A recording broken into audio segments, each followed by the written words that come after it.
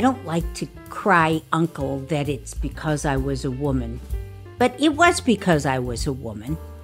Are they charging you less money for them to be able to take out their crap on you? I said, oh, I leased a Porsche. He said, what? A Porsche? I said, yes. He said, well, I didn't know you were going to get a Porsche. I said, well, I'm not sure. What did you need to know? And all that was going through my head is, it hurts like hell now, but just let it hurt because it's going to be okay. Hello, everyone, and welcome back to Silver and Sensational, the show where we help women like yourself live their most self-sufficient and empowered lives. I'm Jessica Lynn Verdi, and our magnanimous host is Lois Mills. Hello, everyone. It is I. I could either call myself Lois or the Low. The Low.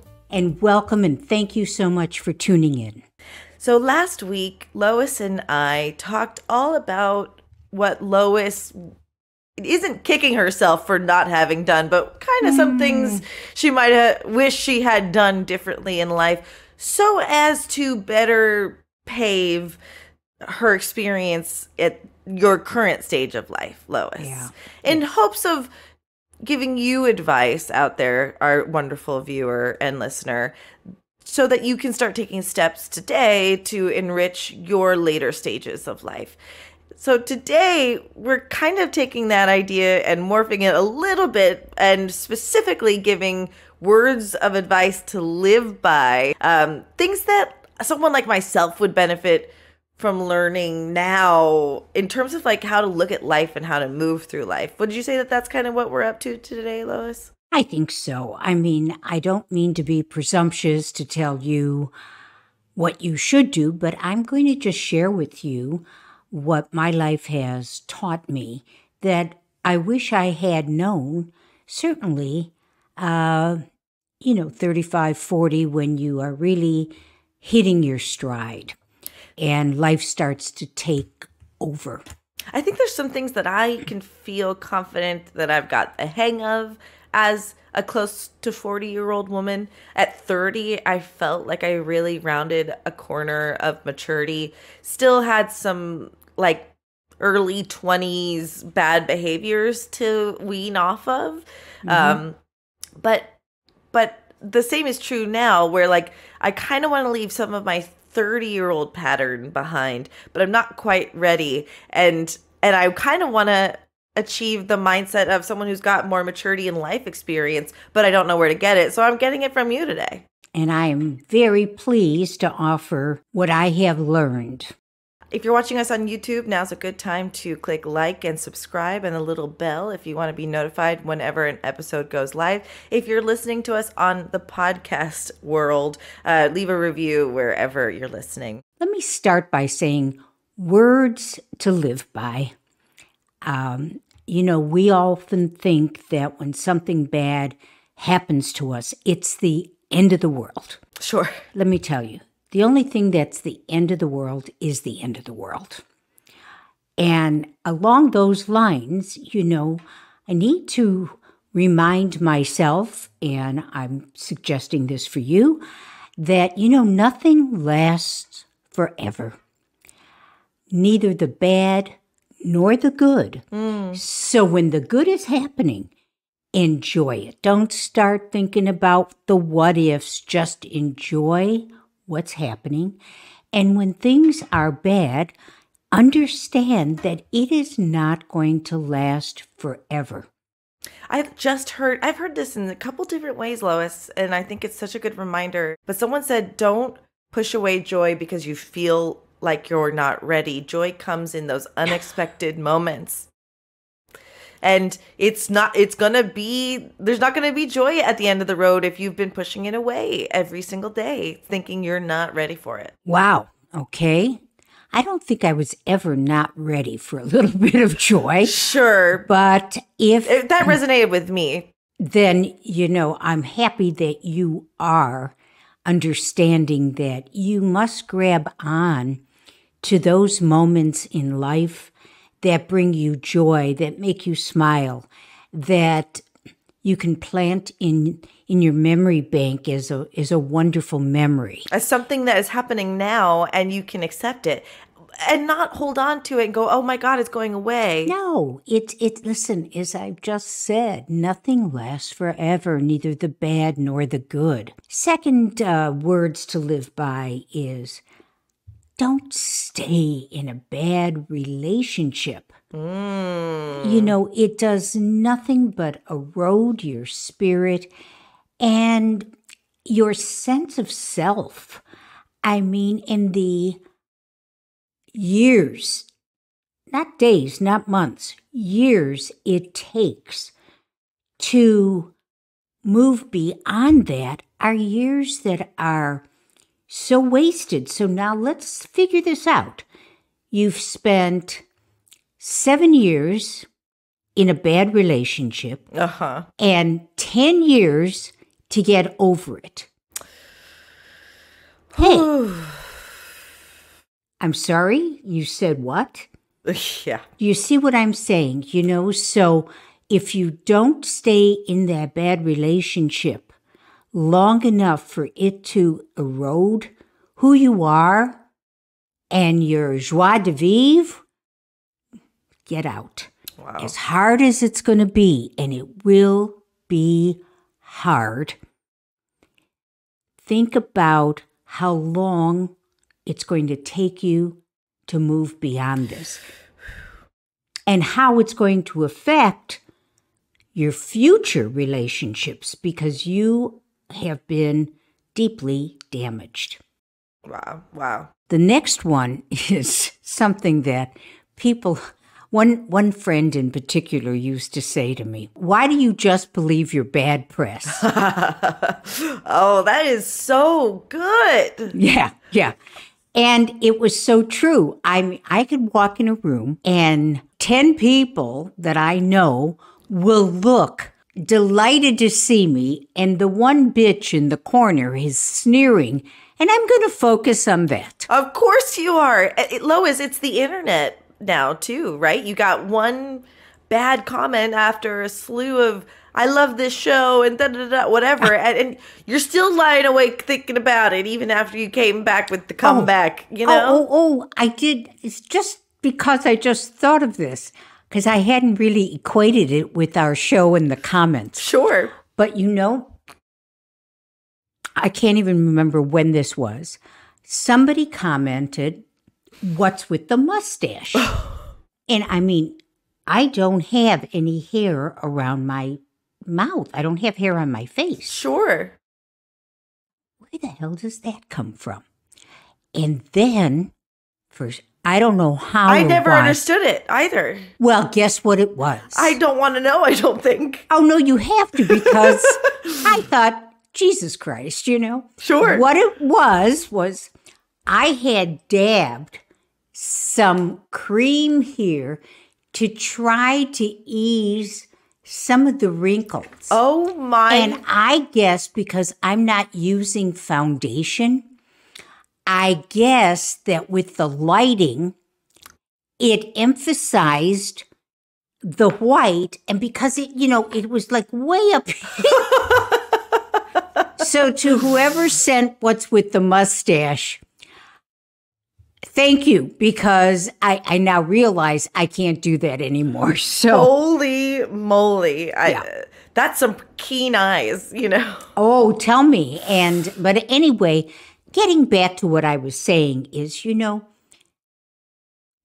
the internet, and if a lot of you go on it and post a lot of things, there's a lot of haters out there. So either ease back on what you're posting or develop a tougher skin.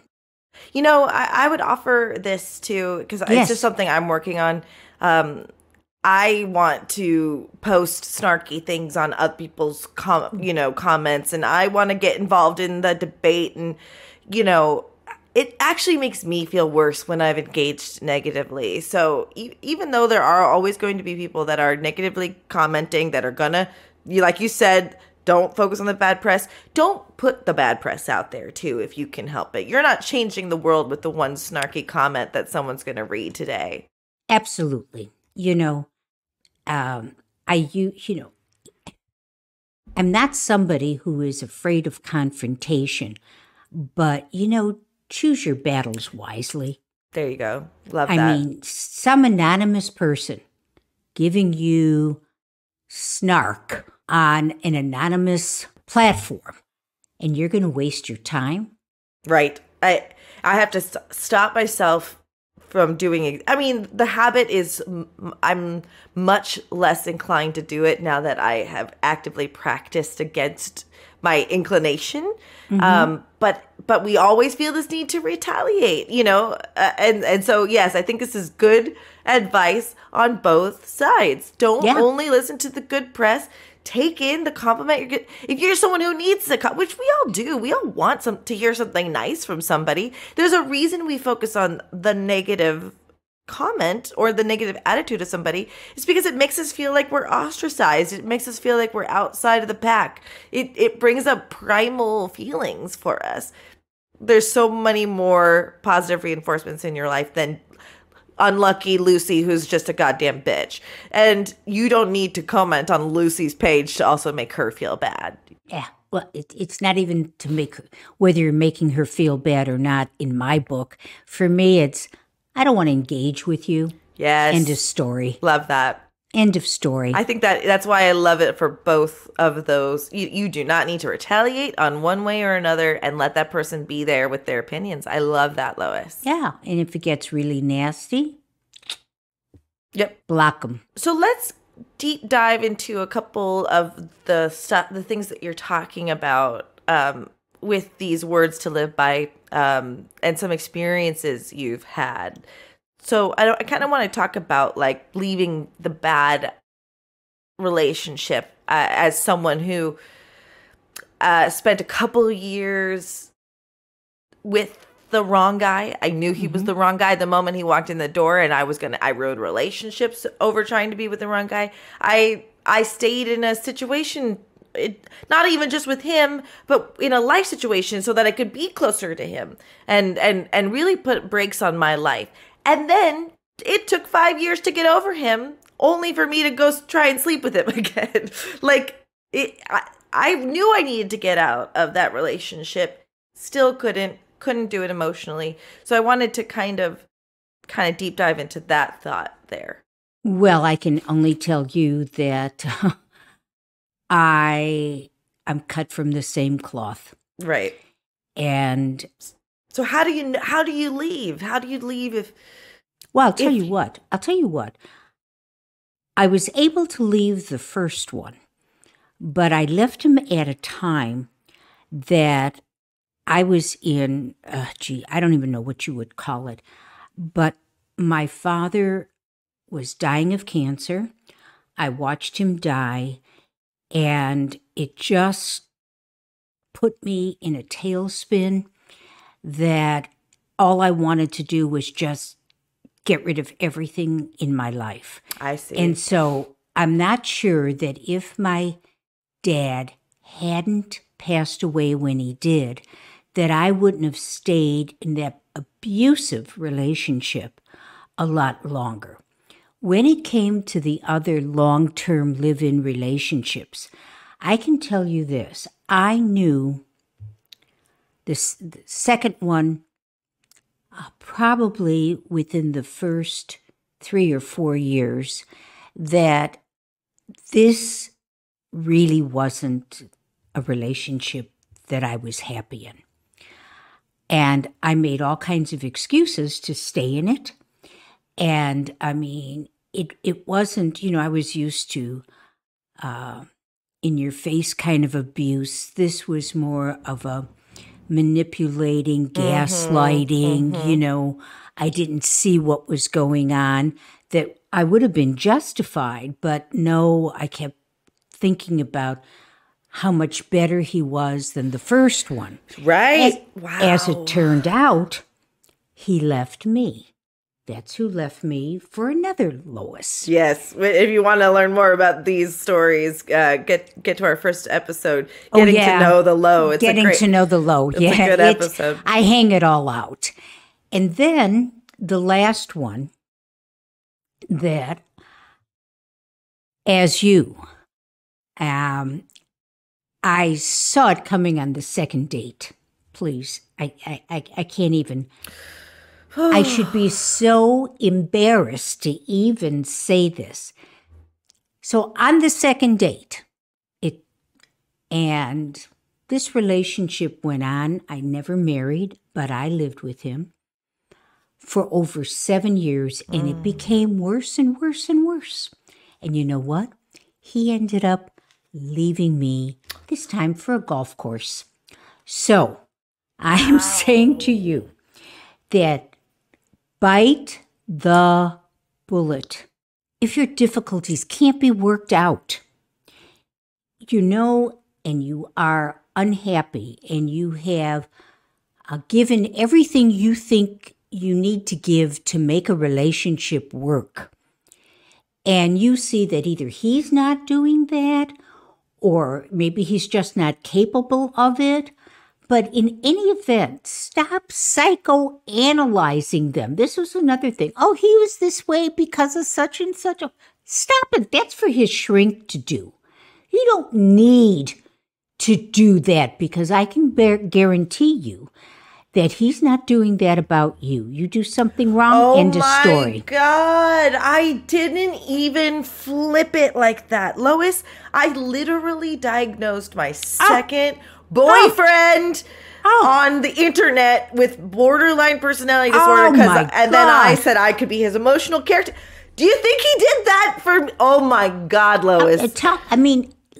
Wow. You're singing to the choir. Wow. I am saying to all you people out there, women and men, if you're listening, bite the bullet and get out. Wow. Because guess what? You're going to survive, and you will probably even thrive. Women have this ability to thrive after a relationship, whether it's in spite or to deal with the pain. Men tend to not do well after relationships. I saw a great meme that was like, men 2 days after the relationship, they're like hanging out with other chicks, they're hanging out with their guys, they're doing the best. Because they replace people, see? Totally. And the woman's crying, right? And the woman's on the bed and eating ice cream and wallowing.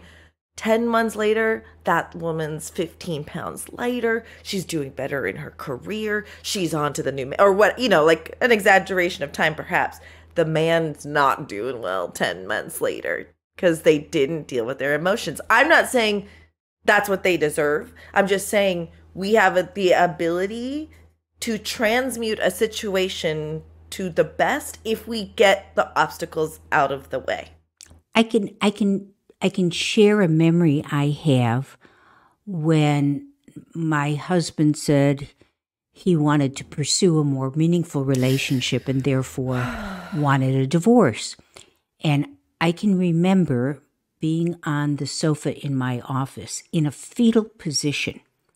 And all that was going through my head is, it hurts like hell now, but just let it hurt because it's going to be okay. Wow. Now, it took me 5 years. Make no mistake, there was nothing cavalier about my recovery.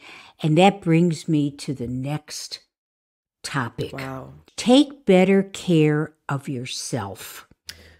Because I let my emotions so overtake my entire being, and the stress, but more than the stress was the deep, deep, deep depression that completely affected my physical health, and I blame it for the reason that I had an autoimmune deficiency disease that led to my massive heart attack.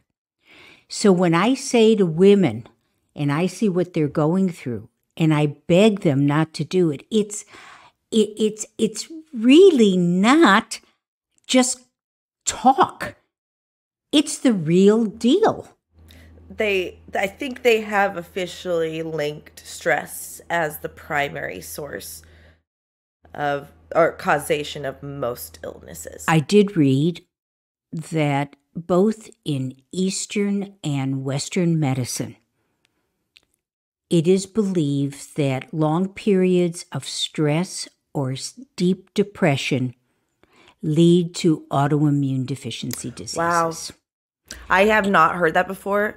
And I know that, your heart attack came as a shock physically and more so because you were healthy. You worked out every day, and we're no strangers to the stories of the Olympic runner who died of a massive heart attack. Like this is not, it's not impossible for that to happen, but you were doing everything you can to prevent a physical issue with your life, and it came chasing well, you. see, the thing that, and I don't want to dwell on this, but shortly after he left, I began having issues with my joints. Wow. And went to all kinds of doctors. No one could put a label on it. And then I started having these, which is why you see this tiny scar here. I would have these lesions that would pop up on my Lois. face. And they diagnosed it as discoid lupus. And as it turned out, and I'll just briefly touch on this, I found out only after, the heart attack, and was given to see a rheumatologist in addition to a cardiologist, that I had this, it's called IgG4. And as the rheumatologist said to me, listen, 20 years ago, they didn't even know what this was. Wow. So there were all kinds of symptoms that I dealt with after he left, which were not there before. Wow. So I am really adamant about impressing upon all the people I meet that if they're having difficulty I saw shrinks. It isn't that, but I just kept beating myself that I basically, what I always feel is that I did this to myself. Sure. I think I've heard other people with lifelong illnesses or illnesses brought on suddenly feel like when they've done the reflection that they caused it. That doesn't, we're not suggesting here for a second that some people aren't just sick or that there aren't things. No, but there's studies that link situations, sicknesses, tummy aches to direct causes in your life. My point being, I try to remind myself whenever I feel stress percolate that it's not worth what it's going to do to my body later to feel the stress now. So how can I reduce it as much as possible? Good. I think that's wonderful advice, Lois. Something I really didn't do to the extent that I should have is that, have those uncomfortable, maybe difficult conversations with people who are not treating you with dignity and respect. This is a hard one to learn, Lois. I don't like to cry uncle that it's because I was a woman, but it was because I was a woman that lawyers and accountants and other professional people I dealt with, they really didn't do right by me in many ways. I remember I had my studio and I called my accountant and I said, should I lease a car or should I buy a car? He said, oh, no, go ahead and lease a car. And I said, okay. And so I did.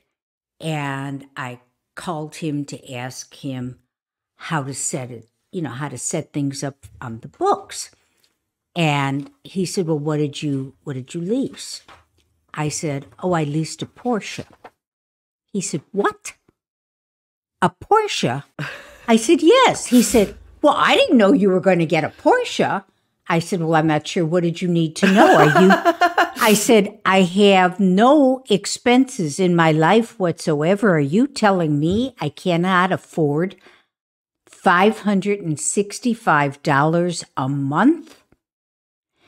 And of course he could not say I couldn't afford that. Of course not. It would be ludicrous. So what did I started thinking? Oh, I see. You're thinking, why should she have a Porsche and I don't? And I saw a great deal of this. Wow, Lois. In so many situations. And right then and there, I should have said, Richard, maybe you might want to rethink your advice to me. And then if I didn't see a change in behavior or attitude or even comments, I should have just found somebody else and let them go. Wow. And I say, especially ladies,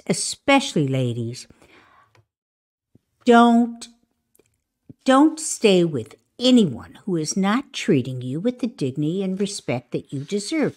I mean, really, are they not charging you? Are they charging you less money for them to be able to take out their crap on you? So think about that. And that is something I, also feel that that's the advice I would have given to my 40-year-old self. I think it's great. I don't look for when someone's treating me differently and it's affecting me negatively. So I have to be better at going, wait, I don't really like that. Or that seems really unusual. Kind of what you did. You're going to have to speak to me differently. You to use a sort of incorrect term, you were really shrewd about how you were being treated and you corrected the problem. I might not have been as quick to solve the problem. I might have walked away confused or hurt. I'm just so impressed and I want to learn how to do that and even just challenge somebody like, well, what do you mean I can't buy a Porsche? Where's that coming from? Is that what I pay you for? Well, there's steps that you take depending on what the response is. Sure. I guess I just don't want to be on the lookout for someone treating me differently. But I do want to trust that part of my heart that gut reaction. Which you'll know. You know what I mean? I it think doesn't you do. feel right. It doesn't feel right. That's right. We know these things, yes. But unfortunately, we do not trust our guts enough. And men don't apologize for accusing somebody for treating them poorly. Instead I'll go, I'm so sorry, but what is this? Or I'll feel bad when they gaslight me and tell me that wasn't the situation or I'm reading it incorrectly. And men will just shoot from the hip and say something and get the reaction that they want. No, this is something that women do a lot. Women do a lot of, I'm sorry. Right. I'm sorry. I mean, I see when I write, when I think I have to go back to somebody the second time to get something clarified. Okay, oh my God, yes. I just reread an email I sent to one of my doctors.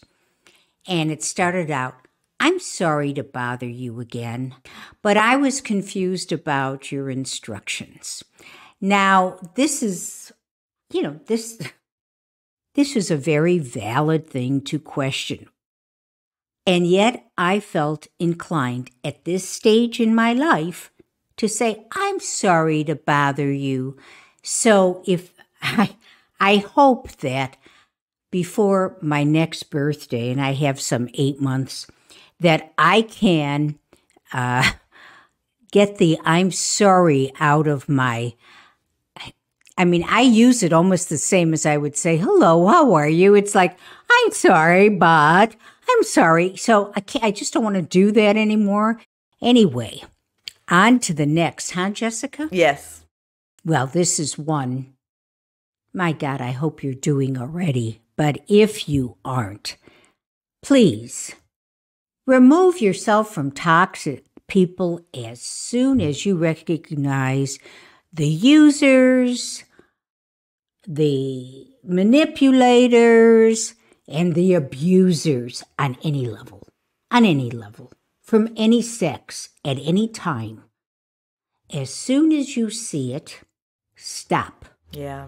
Now, I did something that I don't know if other people have done it, but I would stay with these people until such time that I couldn't stand it anymore, and then I would just cut myself off entirely. Right. And you shared that you were so done with your first husband by the time you knew your father was sick, and you gave him the time. Like, sometimes these major life events kind of or you're fed up and you're ready to walk, and there's no going back. Yeah. Well, but I did it a lot with friends. Wow. See, if you are a giver, users have those antennae. Oh, they can find the givers. And I really pose to you the challenge of finding two users who are together. Oh, my goodness gracious. You may see two givers, but you'll never see two users. So, wow. I would stay, and then, I would let all this stuff build up, never confront them or address it, and then realize I just can't take them anymore. Boom. Well, age does have its advantages. And one of the things I have learned to do, and if you're a friend watching me, no, it's not you. What I have learned to do is if I see something about someone that I feel, I am being used for or manipulated, I don't even let abusers get anywhere close enough to do it more than one time. Yeah. So what I do now is I sit back and I think, what do I get from this person? What do they bring to the table? If they don't bring a whole lot, but there's something about them that I like or I can relate to, but I know what they're doing. Yeah. I just keep them on a very outside circle. Yes. You see, so the conversation, as soon as I realize who and what they are, the conversation no longer is on a very personal level where we talk about food, restaurants, that sort of thing. Wow. I don't really share a lot of personal things. And this way, I feel I am protecting myself. And I really had an issue with that. So much so that one of my shrinks one day said to me, Lois, you really need to learn how to protect yourself. Wow. And so, I have found, because I was always like, what you see is what you get. And, there was no game playing with me. So I really didn't know how to, I really just let them do what they needed to do. So I am much better about that. And actually, I think I've come a good way about it. So, learn that you don't need to eradicate these people from your life. You can put them in a different category. And not everyone can be everything to you. No. And once someone shows you what kind of person they are going to be to you, that's how you know how to categorize them, you know. That's right. That's right. Next, hang in there and go the full round to keep what or get what you believe is rightfully yours. Yeah, explain this a little bit more to me. Well, because at certain times in my life, I think it was more important, or I made it more important for me to look like I didn't need to. That was pride. Or felt I wasn't capable of fighting for it. And I would throw in the towel. Wow. If given a really difficult situation. Or met resistance. Yeah. Or if people started getting ugly, I'd say, you know what? I don't need that job. You'd bow out, yeah. I would bow out. And it isn't that I lost so much, because I really didn't in the end. But what I did lose is the feeling that I let somebody take advantage of me. Wow. That someone else won or Well, it wasn't even winning or losing. It's that I knew that they didn't have the right to do what they were doing, or they didn't have the right to be taking ownership of what they were taking ownership of. But rather than go in there and say, hey, this is mine, it belongs to me, and I'm not going to give it to you. That's what I mean by that. I think there's got to be a healthy balance of knowing when to fold them and when to hold them, right? You got it. Exactly. That's what it sounds like to me. That's exactly right. And I was too quick to fold them. I see. So know when to hold them and know when to fold them. Because knowing when to leave a thing, a relationship, a project. It's actually John Malkovich. I saw it. I think he's the owner of a theater on Broadway, and I think is a quote on the wall there, and it's never left me. It's leave at a certain point. If a project's not done, you don't have to see the project all the way through if you need to move on. So knowing when to fold a project or your involvement in something is just as important, Lois. But I think that's right. There are a couple times in our life where Susie's just a little more mean and she's edging you out. But then Susie got the thing you wanted. So you got to stick it in. You got to see it through sometimes. Yeah. For yourself. Again, it is for making yourself feel like you took care of yourself. Wow. I think that's great advice. Okay. And now we go on to friends. So firstly, I would say, cultivate friends who are as interested in having you as a friend as you are them. You are investing in this friendship as much as they are investing. You have to be judicious in choosing people. And because you're going to be sharing your precious time and energy. And it should be with the right people for the right reasons. Not everyone is for you throughout a lifetime. Sometimes it just doesn't work out to be that way. So, I have one friendship that is 60 years old, another one that's almost 40 years old, 35 years old. I had one that was 32 years old, and I removed myself from it. Wow. Yeah. So it's not always something that is bad, because sometimes some people are very good for you at a certain time in your life, and then they're not. And knowing when to move on, I think, is it. Knowing when to hold them and knowing when to fold them. I think that's a huge takeaway from today, Lois. I think another thing I'm taking away as well is I have to be my number one champion in all things and allow myself to do the things I need to do to be healthy, happy, and well.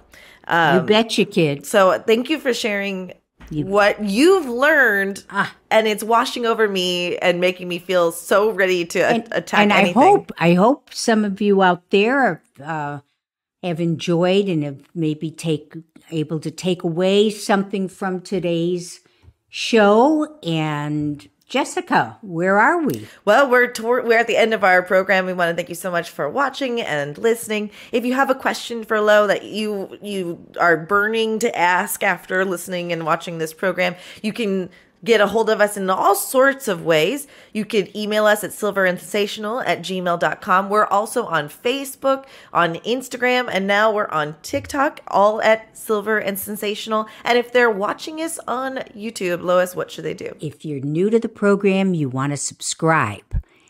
And if you're not, hit like, share it with your friends, and push the little bell notification that'll let you know we're back on.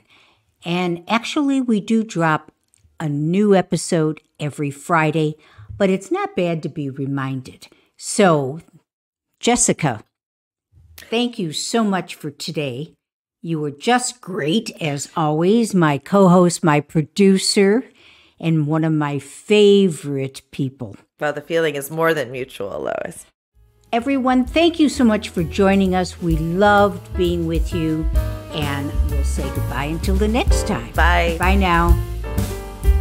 Thanks so much for watching us today, and please hit like, subscribe, and do share us with your friends. And again, we love having you as our audience.